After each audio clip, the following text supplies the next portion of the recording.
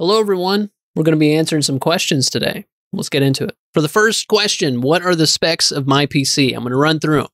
I have an AMD Ryzen 9 3900 XT for my processor. I have a really cheap case. It's from NZXT. It's a mid-tower. I have the red version, the red and black one. Nothing crazy. And then for my RAM, it's just some Vengeance I picked up from Best Buy. I have 4 16 gigabytes. So in total, I have 64 gigs of RAM. Here's my power supply. They don't make this anymore. It's not a big deal, but you just want things that are compatible. And in this case, I have the HX850i. And then for my graphics card, I have the ultra thick 5700 XT from Radeon XFX. And then for my motherboard, I'm working with an Aorus Elite Wi-Fi X570. All right, those are my specs. I built it in like 2020. So I wouldn't recommend use my build. Use all the new stuff because there's always new stuff coming out. Just make sure it's compatible. Next question. Why is it not possible to access the course? The payment doesn't work. So there's about 3 answers to this, and then I might have a possible solution. So here we go. The first one is unfortunate because there's just some countries that the US can't do business with. So there's just a sanction to where you can't buy my product. I know, kind of sucks. 2, use a different browser. Most of the time, if it's not the first one, this usually helps that person buy the product. So just try a different browser. 3rd, Teachable just doesn't work sometimes. I've had it with Teachable, but I wish school was more prominent when I was starting a course because I think I would probably be there now. But now, Teachable kind of has a community tab. It's terrible. So I tried to have people go to Discord. Discord's okay, but now I've just siphoned from YouTube, Teachable, and Discord. And I think in the future, I'm going to have all my stuff on YouTube. Products, courses, it's all just going to be wrapped up in a membership on YouTube with free content, of course. So that's my answer to that. I'm sorry for the frustration. So many people have messaged me about this, but those are some answers and solutions. All right, next one. Amazing video. How do you get the emojis? So I just went on Emojipedia and downloaded and put them in Photoshop and did that for a bunch of emojis. Now, once you have them or any images that you use, I would highly recommend you use, if you pay for Adobe, you have 100 gigabytes of cloud storage and you can use your library. So if you go to Window and go to Libraries, you can put whatever images inside of your library and you always have access to them inside of all of the programs, After Effects, Premiere, because it's all in the cloud. That is your library. That's in the cloud. How magical. So I just have all of my stuff in here. Whatever I need to use, it's all in there. And then for new stuff, like if I need to add new things, or if I have like a safety zone, I just have all of these in the library so I can always access them. I don't have to open up like a master file list. They can all be right here. Same goes for sound effects. So use the library inside of Premiere if you haven't already. Next one. All right. Umair says, how to edit a reel of anyone from Instagram. Where will we find raw video or reel for that? So I don't have like a quick way to do this. It is basically sourcing and using context clues. So I'm going to pull up what I do every single day. So this is how we source content. I would put it in something like this where it's just a spreadsheet to make it as easy as possible. Try and mark to yourself, what bucket would this fall into of what people like about this clip? So in this case, it's practical. What format is it in? Oh, this person is giving a speech. And then I'll eventually find the link for the source. Great. And then I'll cut it up and then send it to an editor, and the editor will have their edit. Bada boom, bada bang. So in this case, there's one goal. So this is from Oprah Winfrey. See here. But no matter what challenges or... Okay. So take note of some of the things that are said in the actual video, right? In this case, it's on TikTok, but this can work for YouTube, Instagram, and TikTok. And what I'm talking about is Cobalt, cobalt.tools. So this downscales the footage and downloads whatever the reel is most of the time. It doesn't work all the time. So we're going to try it out right now. So I want this video. Go to Cobalt, paste that link, and then we'll see if it works. It sure did. And guess what? It's downloading. There we go.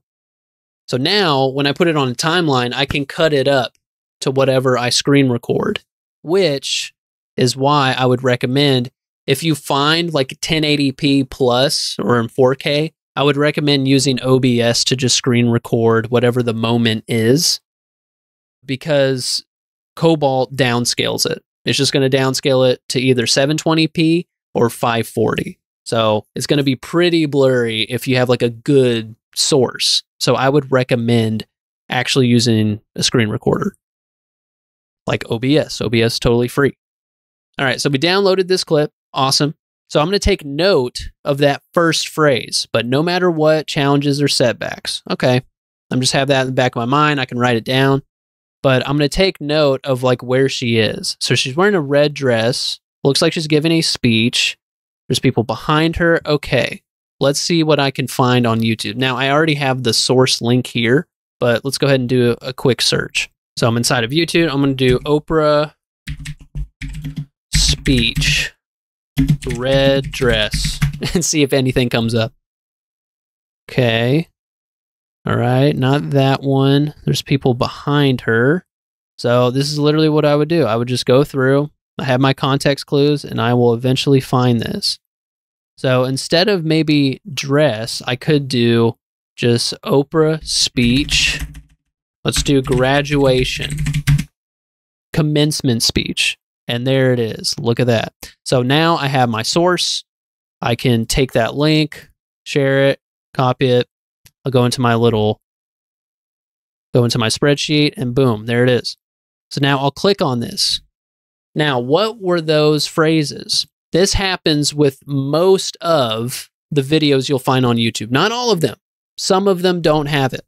But when they do, oh, it's amazing. And in this case, it does. And what I'm talking about is a transcript. So we're going to open up this transcript. And what were those first words? But no matter what challenges or setbacks. Okay. So I'm just going to take one of those keywords. So I'll go ahead and do Control F. Do not use a search bar inside of here. It just does not work. So let's do setbacks. And look at that. We can jump to it. So what was the first one? Okay, someone in the comments. But I can jump to that. So what did this say? Setbacks or disappointments you may encounter along the way. Awesome. So now I can screen record from this moment. So you want to watch the whole reel to make sure you have like all the context, because of course it could be cut up. So you're going to be making those cuts once you screen record it and throw it into Premiere with the downloaded Cobalt version. There you go. That's how you source content. Hopefully that helps. Hasib has some really good feedback. You're doing a great job, but making it complicated for beginners. They might look at the workflow and leave the video just because there are too many steps. You can do it all just using After Effects if this is looking scary to anyone. So this was on the How to Make 3D Reels for Houston Kold, and he's right. I mean, you don't have to use Premiere. You can honestly do all of it inside of After Effects. And I think I would.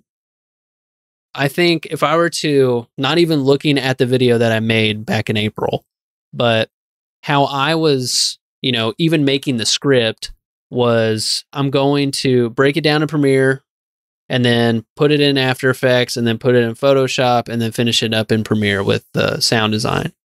Because that's what I was actually doing. But of course, like instead of, you can simplify all of that by doing it inside of After Effects. There's just different tools that I like to use in all of these programs that kind of weave together.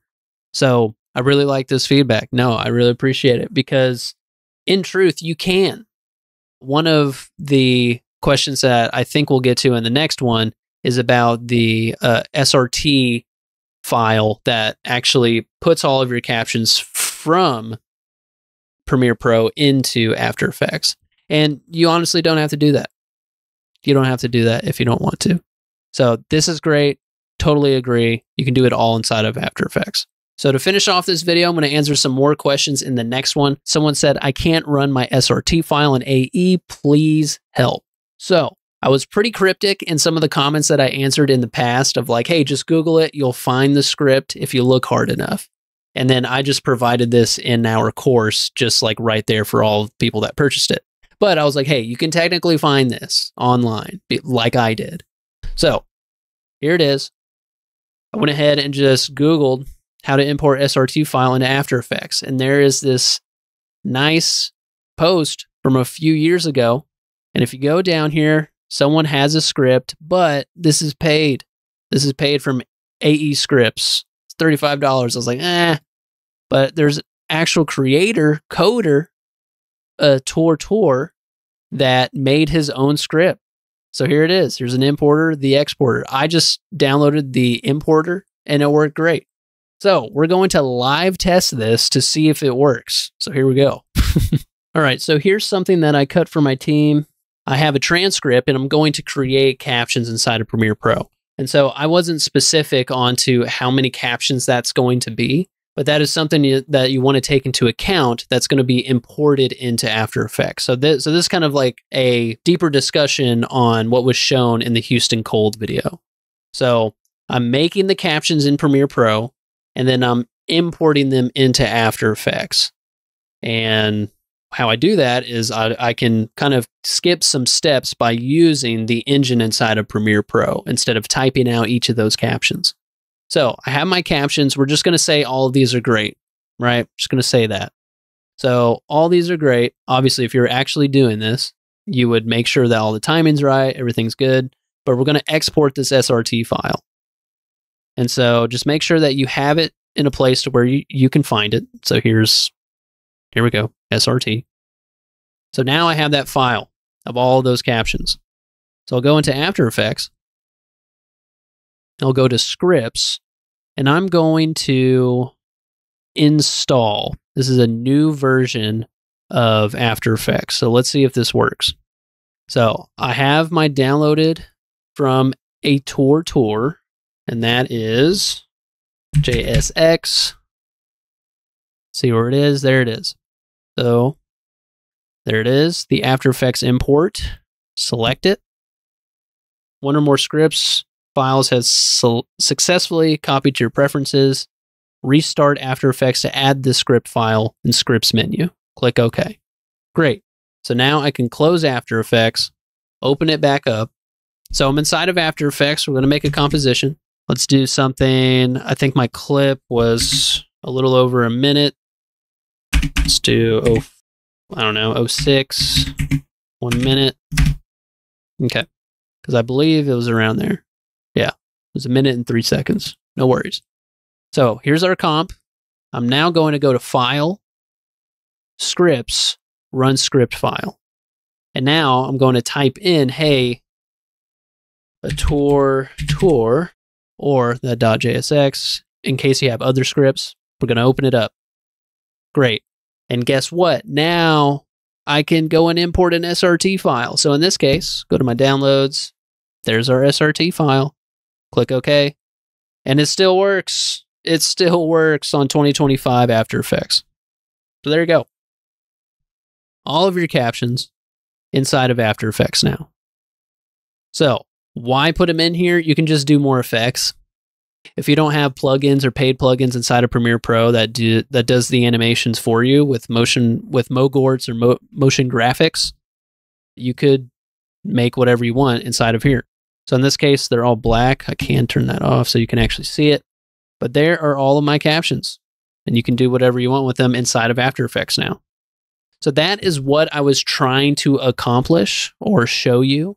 And that is the process to show you that you still can do it in 2025. So Vin Tran, hopefully that helps. Let me know. I will go ahead and put this in the description so you can grab this script. This can definitely be handy if you want to use it, but simple enough.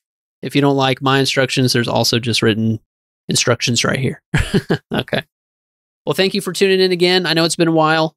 It's nice to kind of be back in the saddle, but I just want to provide more value, and we're on to like another generation of editors that need to know how to operate this stuff, because we have some new stuff in here, man. We got some new stuff in here, and I just want to answer some questions the best of my abilities and answer some more in this next edition. So I will be seeing you soon. Thank you so much.